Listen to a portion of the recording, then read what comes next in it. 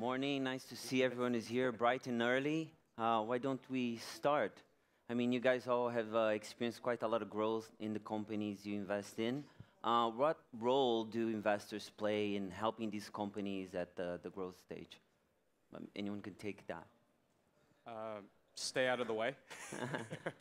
I think the role of the investor is to, in essence, be a support mechanism for the founder. I mean, the founders are the ones, you guys are, how many entrepreneurs are there in the crowd? Yeah, you guys are the ones that are actually doing all the work, right? You're the ones with the sleepless nights, spending time recruiting, working on the business model. And your investor should be an advisor. They should not be overbearing. They should not be directing you, but they should be a resource for you to go to help you grow your business. So I think the role of investor, especially in a hyper-growth company, is be a sounding board, help devise strategy, but really try and stay out of the way because you guys are the ones that are executing on the model. So be very careful about who you bring into your investor base, who you bring onto your board of directors, because they are going to be a key resource for you. Hanno. That's interesting because we just discussed before the panel whether we would have an argument on one of that topic, and I guess we could have an argument about that because Rocket, of course, we try to be super active investments and we try to do a lot of stuff also with and for our ventures. So when we set up a company, we supply a lot of central services from our team in Berlin. We try to share experiences from ventures around the world. And that's why we are much more on their neck all the time to grow faster, to not only deliver funds and investments, but be active in the recruiting, also act as an interim operations manager from time to time. But it's just a bit of a different model because, of course, Rocket is not only an investor but also a builder, and we try to roll up our sleeves all the time just to get things started at the very beginning, even ourselves, and then get founders on board, perhaps even at the second step sometimes. And Harry, do you think is it better for companies to grow very fast in the beginning and then maybe slow a little bit more later, or start slow and then have some experience and go for the growth afterwards? Yeah, so Clearvue Partners, we're a growth and early stage growth investing company, and what we really look for are opportunities and situations where there are certain deficits, whether it's technology, management, or market deficiencies that we could deploy more capital against. And I think because we're going to China focus, it's such a dynamic and exciting market right now that if you're not really growing, you're probably losing, right? And so in such an exciting environment, there are bound to be winners and losers. And so when we speak to entrepreneurs, the thing that we look for very often is they may have a really big vision, and they may have the most amazing business plan. But even if they can execute against it, but the ecosystem does not support it, whether they have an inadequate supply chain or the wrong go-to-market system, they're really not going to realize their size of price. And so growing too fast is really a great, grand idea, but you really have to have all the pieces in place so that when you do deliver and execute against it, you can win. Yeah, and Hanno, you're talking about backstage about some of the challenges you guys face in emerging economies, right? Because it doesn't matter if the company is growing too fast, but there's no local infrastructure, then you can't realize the expansion, just like he was saying. Can you talk a little bit about that? Yeah, I mean, exactly. I think for us, growth is kind of the essential thing, and I think I would always believe and always argue you cannot really grow too fast, but of course you need to fix operations while you're growing. You need to be ready and make yourself ready to be growing as fast as we would like you to grow fast all the time. So it's like fixing a plane that's not already not parked at the landing dock, but it's already taking off, and you just need to fix it while it's flying. So that's very much of our approach. But of course you're right. We discussed about my just recent visit to some of our ventures in Bangladesh, where you don't have any, or not any proper infrastructure, but you don't have traffic lights in a city like Dhaka with 10 million or 20 million people now. So of course to the e-commerce in such an environment is super challenging. So you need to be even more creative, even more, you cannot rely on anything. So you really need to invent everything yourself when it comes to basic infrastructure and distribution. And I think I believe, especially in some of the pioneer markets, we are also looking at and investing and being active with our companies. Let it be Bangladesh, let it be Pakistan, let it be Myanmar. Of course, when we have this infrastructure eventually in place, which is distribution, internet access, broadband internet access, things like that, of course, we will see much faster growth even than we see today, which will be very exciting, I think, also from an investor, but also from an entrepreneur point of view. Have any of you guys faced problems in terms of, I mean, obviously the internet companies, the technology companies now are growing very fast, but have you had any recent issues of, where you need to help the companies grow? What sort of things are you telling them to speed up their expansion and their growth? So from the Silicon Valley perspective, one of the things that we constantly think about is when do you turn on monetization? Right? So if early on in the life of the company, you might decide that growth is way more important than monetization in your business model. So you might just spend a lot of money and a lot of time acquiring users. At some point, you're going to have a sustainable business model. Because what is a company around for? Well, companies are around for making money, right? I mean, that's why we're all here. So at some point in time, you have to develop a sustainable business model, but you don't want to turn on monetization too soon. So that's a constant debate that we have at the board level is when do we actually go for that step? Another thing that we talk about is how much do we want to invest in growth? And kind of a dirty secret is that paid acquisition, right? You have paid acquisition of users and you have organic growth. And right before a company does a financing round, you'll see their user base goes like this. And why does that happen? Well, because they've spent a lot of money investing in paid growth. Is that sustainable? That's something that, as an investor, you're going to have to determine. But that's kind of a false trick, because if you don't have a great product, which is, at the end of the day, what's most important, having a great product. Right? If you have a great product, users are organically going to come to you, and that starts the flywheel, and then paid acquisition results in that flywheel going faster. So that discussion at the investor level, at the entrepreneur level, is something you guys really have to spend time thinking about, is how much do I invest in paid growth? How much do I invest in developing the product?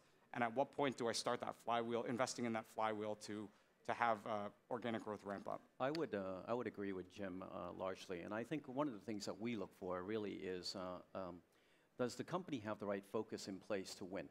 And growth for the sake of growth really is not sustainable. And so what we look for are really capabilities.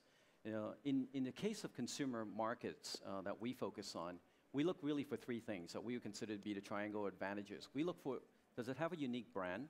Does it have a supply chain that's sustainable? And does it have a unique go-to-market strategy that they can deliver against? And very often in dynamic and exciting markets, which many of the entrepreneurs in this room I'm sure are experiencing, there is a lack of focus, because to chase growth, they want to do everything. And in doing everything, they get very, very little right. And so to chase growth for the sake of growth is not really sustainable. And so a lot of it is really about building capabilities that at the end of the day, at the back end of our investment, we look for multiple exit options. So we think about, if it cannot go IPO, and if it does not have that opportunity, does it have capabilities that it would be valuable from an M&A perspective?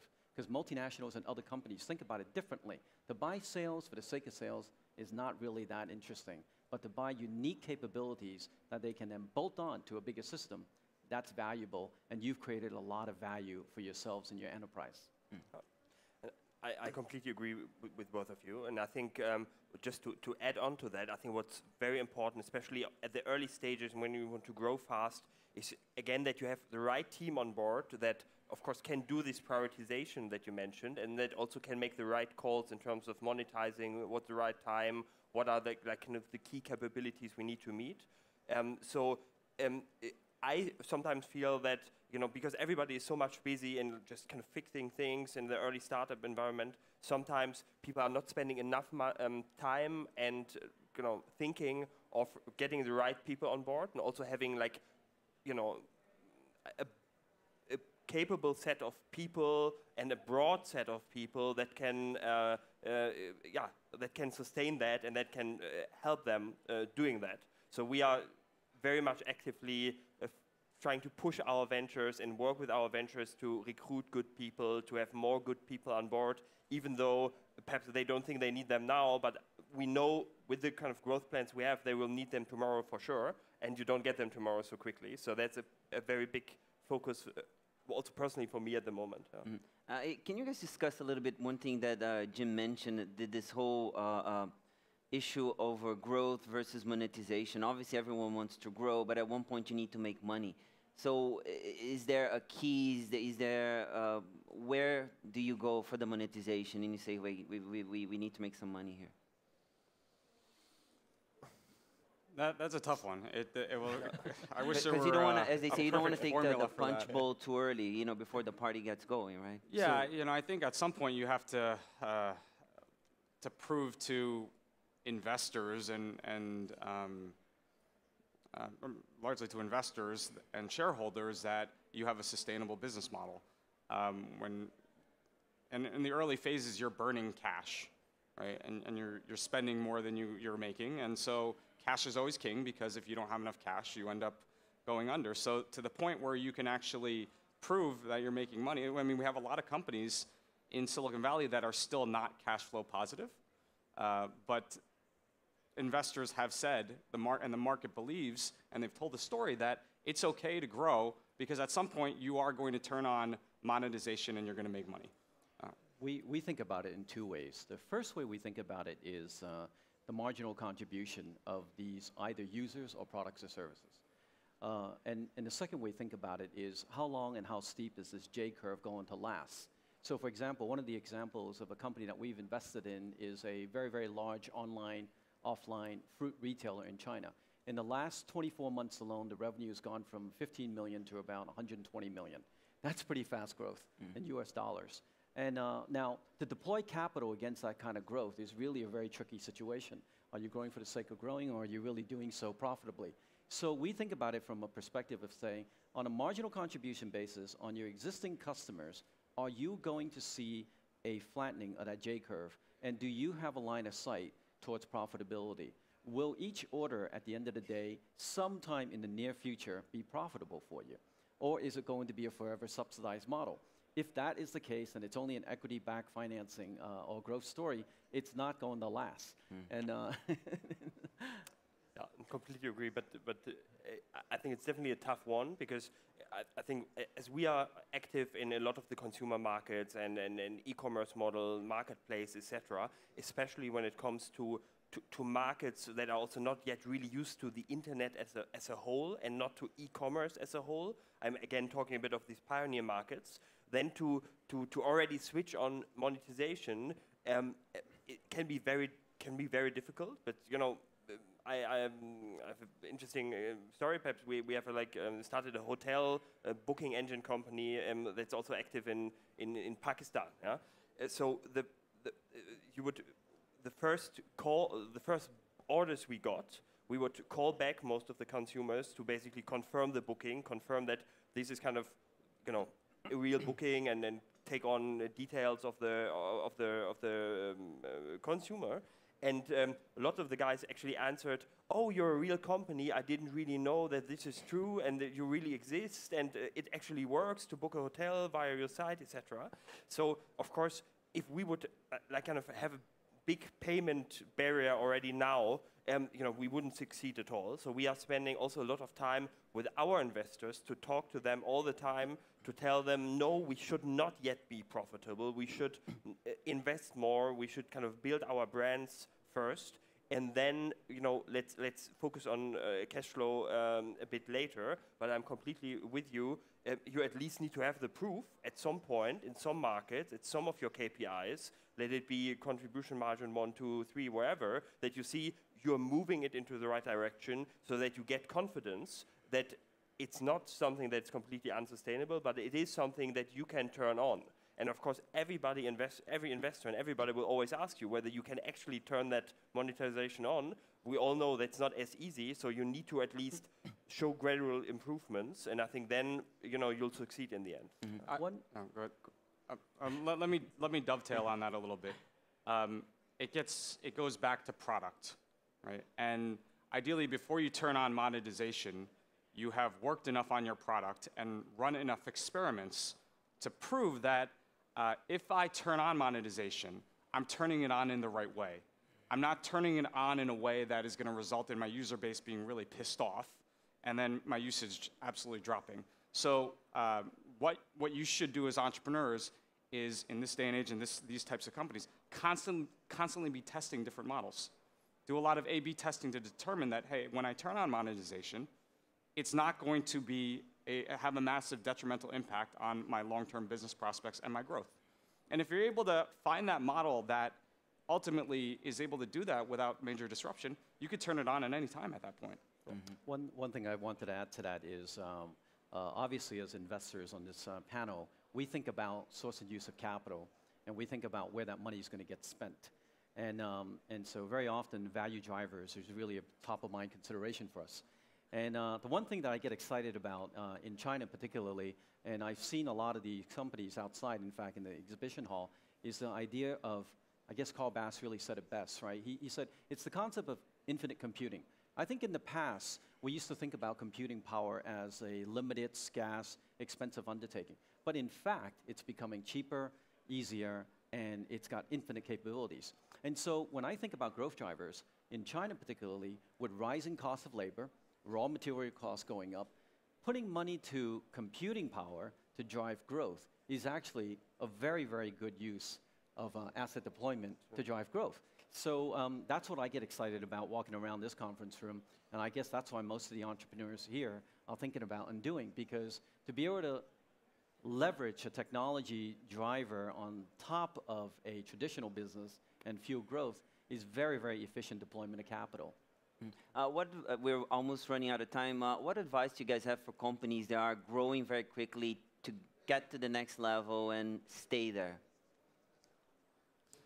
For me, it would be focus on product. You know, our best focus on product, and as you talked about earlier, focus on team, because team is ultimately execution. And if you have a great team, you're able to pivot your company, run a lot of different experiments when you can, because that enables you to quickly hone in on product market fit, and enables you to hone in on what is the pain point I'm solving. That is the thing you should wake up every day and think about. What is the pain point that I'm solving? Hanno, any advice? I think don't be afraid of growth, because it's a great thing. So you know, sometimes it can be a bit scary sometimes when you get a lot of orders coming in. You don't really know how to figure it out, but just do it, go for it, and I think then you'll succeed and make it happen. Huh? Be focused, differentiate, and execute against that, and don't drift. Don't want to get the other events delayed. So Jim, Harry, Hanno, thanks for your time. Thanks everyone for coming here so early on a Saturday.